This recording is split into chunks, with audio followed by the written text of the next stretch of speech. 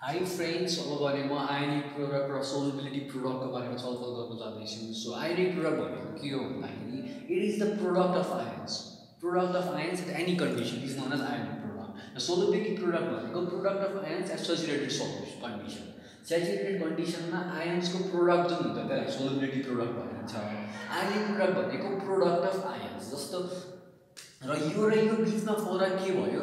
यो ionic product भनेको at any condition है, यो भनेको एट एनी कन्डिसन हुन्छ भने सोलबिलिटी प्रोडक्ट चाहिँ it is mandatory to be in saturated condition अथवा आयोनिक प्रोडक्ट एट सेचुरेटेड कन्डिसनलाई हामीले सोलबिलिटी प्रोडक्ट भन्छ। Remember once again, solubility product भनेको एट सेचुरेटेड कन्डिसनमा मात्रै, अरू बेला जुनसुकै केसहरूमा हुन्छ त्यति बेला आयोनिक प्रोडक्ट भनिन्छ त्यसलाई। अब types of solution, there are 3 types of solution, that is unsaturated solution, saturated solution and super saturated solution. अब अनसेचुरेटेड सल्युसन भनेको कस्तो सल्युसन भन्दा that can dissolve salute, right? अझै अरू सल्युटहरूलाई पनि डिजल्भ गर्न सक्ने टाइपको सल्युसनलाई अनसेचुरेटेड सल्युसन भनिन्छ। सेचुरेटेड भनेको can not dissolve, right? Can not dissolve. र सुपर सेचुरेटेड भनेको हिट बढाउँदाखेरि डिजल्भ गर्न सक्ने, हिट बढाउँदाखेरि डिजल्भ गर्न सक्ने सल्युटलाई हामीले सोलबिलिटीमा डिजल्भ गर्छ भने त्यसलाई सुपर सेचुरेटेड सल्युसन भनिन्छ। अब एउटा सिनेरियो सपोज गर्नु जहाँ 5 मोल कुनै पनि सब्स्टान्सेस एक्स छ तपाईसँग र 5 मोल छ तपाईसँग, 5 मोल राखिदिनु भयो। सपोज गरौँ यसले 3 मोललाई मात्रै डिजल्भ गर्न सक्थ्यो, भन्नुको मतलब सेचुरेटेड सल्युसनमा 3 मोल मात्रै डिजल्भ गर्न सक्थ्यो, राइट? अब 3 मोल मात्रै डिजल्भ गर्न सक्थ्यो भनेपछि त तपाईले 5 मोल हाल्नुभयो भनेपछि 2 मोल बाँकी रह्यो नि त, डिजल्भ गर्छ 3 मोल मात्रै, 5 मोल भनेपछि 2 मोल के हुने भयो? बाहिर जाने भयो। यो बाहिर कसरी जान्छ भन्दा पीपीटीको फर्ममा भन्छ। डिजल्भ गर्ने जति डिजल्भ गर्छ, सो अरू बाँकी रहेको चाहिँ पीपीटीको फर्ममा भन्छ।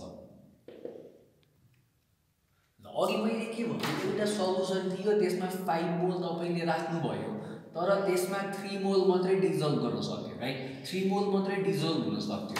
The number of moles dissolve in saturated solution, saturated सल्युसनमा maximum कति डिजल्भ गर्न सकिन्छ त्यो उसको सल्युबिलिटी हो।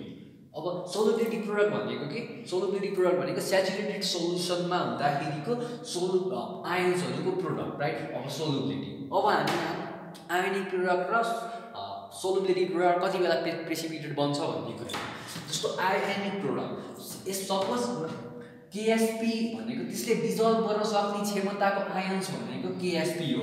केआइपी भनेको त्यो सल्युसनमा कति छ आयनको प्रोडक्टहरू त्यो भनेपछि यदि सेचुरेटेड डिजल्भ गर्न सक्ने क्षमतावाला आयन प्रोडक्ट चाहिँ बढी छ भने के हुने भयो? अनसेचुरेटेड भयो, त्यो अरू पनि डिजल्भ गर्न सक्ने भयो।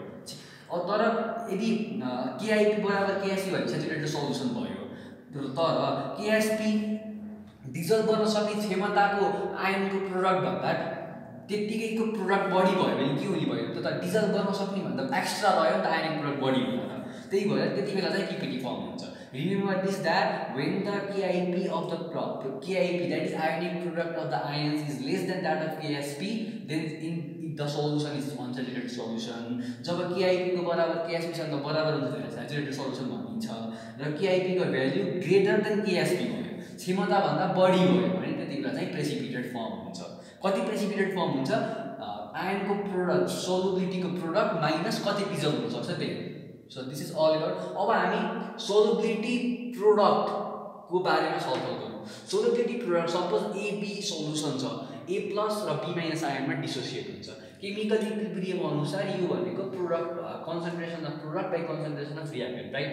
अब यो जुन आयोनिक केमिकल इक्विलिब्रियम कन्स्ट्यान्ट छ यसलाई त्यसको सल्युसन सल्भेन्टले मल्टिप्लाई गर्दाखेरि एउटा नयाँ इक्विलिब्रियम कन्स्ट्यान्ट आउँछ।